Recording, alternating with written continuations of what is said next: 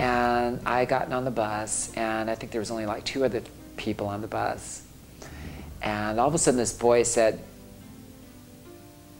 "You know, if you're a boy, you're a boy, and if you're a girl, you're a girl, and that's the way it is." And people do really get angry when they can't figure you out. When they can't figure out your gender, they get mad.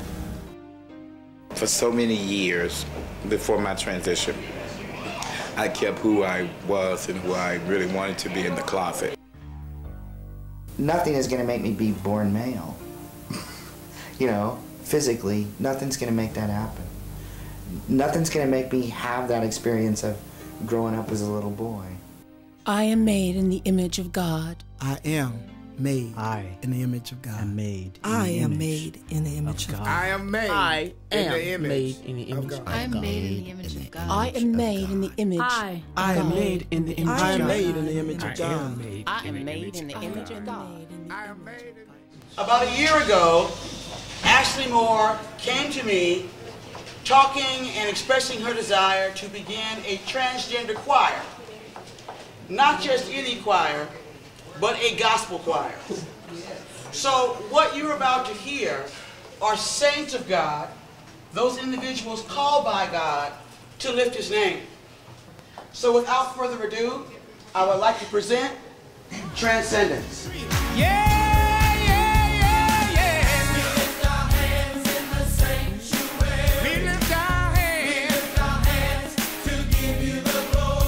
Before, when I looked in the mirror, I would look and I would convince myself that what I saw was okay with me. As long as you give me the respect for who I am as a human being, I'm okay. The person I am is not something you get to agree or disagree with. It's just how it is. There's been a lot of questions I've heard personally about who are we?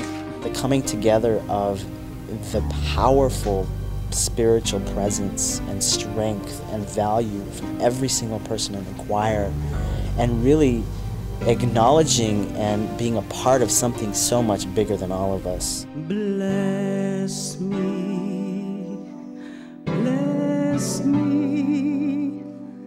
Music and song has a great history of being the medium for the people to convey thought and to convey passion and convey, you know, the human spirit. Oh God. I didn't know how it was going to form. I just knew from prayer and through the things I was looking at that I was going to do a music ministry for the transgender community.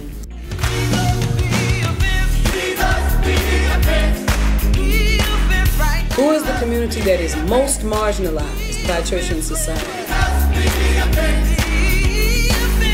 It would probably be the trans community. The transgender choir is actually doing something very important and challenging a lot of things that the religious right says. I will be the first to say that I think in many ways organized religion has failed in that way.